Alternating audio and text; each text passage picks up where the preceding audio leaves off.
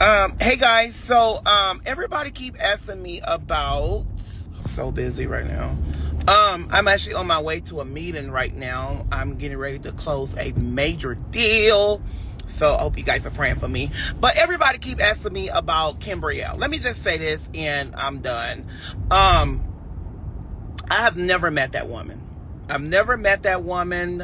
We never, ever came in contact. I've never came in contact with her. I've also sued her. Let me just say that I've sued her and we won. I have a restraining order on her, which as of today, it is still full effect. I got a video of her in a room and my name was brought up. You guys know I don't mess with people unless they mess with me. And I'm not finna, go back and forth with this woman at all. Like, this would be my last time talking about this bulldog. I try to remain positive. I try to pray. But when you supposed to be so holy then die, and you out here singing the songs to God and out here singing the songs to people, one thing you're not going to do is talk about me. Okay?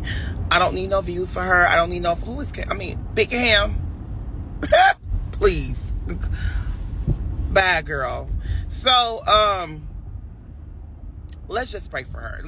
We just go pray for her. Stop inboxing me about this woman. What happened? I deleted the post because so many people were calling me and texting me like, Andrew, what happened? I'm like, I'm not going to keep explaining myself. I don't mess with Kim. Kim ain't no views. She's not no person I need to get no views and no followings. Big Ham. Girl, bye. So I'm just going to leave it as that, and I'm done talking about that. I'm not going to sit on my live and talk about Big Ham at all. Now, on another note, I know a lot of you guys are getting ready to open up your business, or I know a lot of you guys have a business and you just need some new customers. Hit your boy up. I'm getting ready to start a promo. I'm not giving her no time and the energy, okay? So you guys in the comments can quiet down. Quiet down. But you guys, we just gotta love each other. We gotta love each other. We gotta pray for each other because the devil is busy and the devil is out here using these church people like crazy. They're out here using these church people like crazy. I'm telling y'all, the devil is busy, y'all. And the devil is trying to tear our church up. The devil is always, he's jealous. He's a deceiver.